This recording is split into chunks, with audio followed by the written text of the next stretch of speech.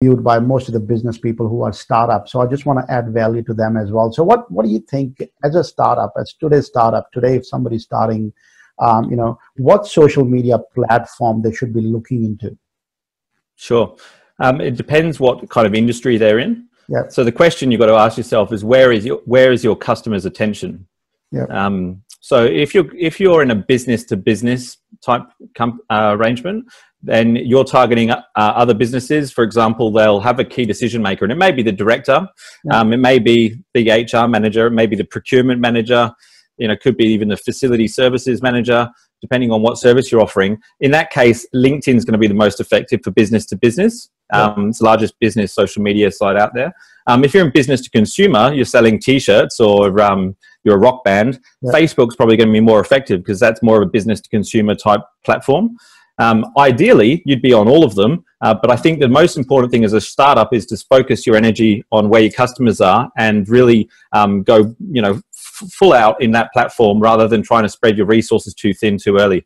Yeah, look, this is what I've seen in a startup as well. Like I made the same sort of mistakes in the past as well, but this is what I'm seeing at the moment as well. That a lot of startups start actually expanding themselves into different platforms without knowing which one actually helped them or could actually help them more. Start using Twitter as well, using Instagram, using Facebook, using LinkedIn, pretty much everywhere. And none of them are sort of doing anything what they're supposed to be doing.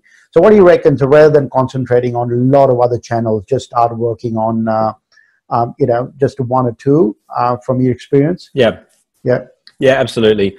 The great thing about LinkedIn is even though it's a business to business type social media site, it's still very personal.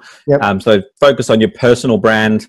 It's always going to be more effective than the company page or the company brand, and build your relationships, build up strong business networks. And what will happen is if your target market is, let's say you target dentists, for example, as you grow your connections with dentists, you'll find that you get a critical mass. And next time you send a connection request to a dentist and they can see, oh, you've got 300 connections in common who are also dentists, there's going to be more chance that they're going to engage with you.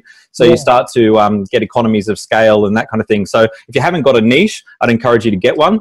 You'd find that your social media marketing will work a lot better for you. When a great example, I will do a lot of work with Westpac, the bank, and a lot of the financial advisors, they if you ask them who their target market is, they say, well, anyone with money or anyone with a super fund. Whereas the guys that say, hey, look, I'm going to specialize in dentists, for example, and all of a sudden you're the SMSF specialist for dental practitioners. When you contact a dentist, they've got a much higher chance of responding to you because you're the specialist in that area.